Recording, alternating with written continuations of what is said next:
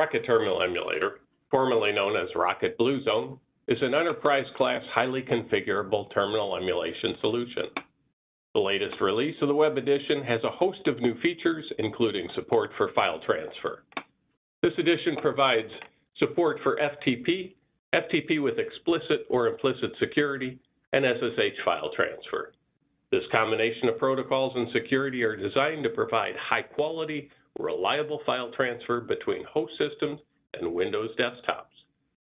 Let me show you how easy it is to set up file transfer in the admin console. Logging into the admin console now. File transfer is defined as a session. I create a session so you can see the options available.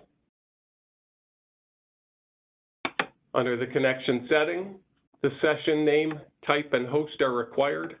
Initial host directory can be specified for a group or individual. Username and password can be populated or left blank to be requested by the host. We also support both active and passive transfer modes. I'll log in as a user. You can see that the FTP test session that I created in the admin panel. When I click on that session to initiate it, it's going to ask for my credentials. Since I didn't submit them in the configuration.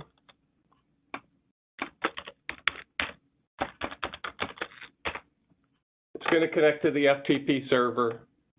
Here I'm connected to the server. I can navigate file trees and structures and transfer, upload, or download files as necessary. I hope this glimpse into our file transfer options in the Rocket Terminal Emulation Web Edition was helpful. Thank you.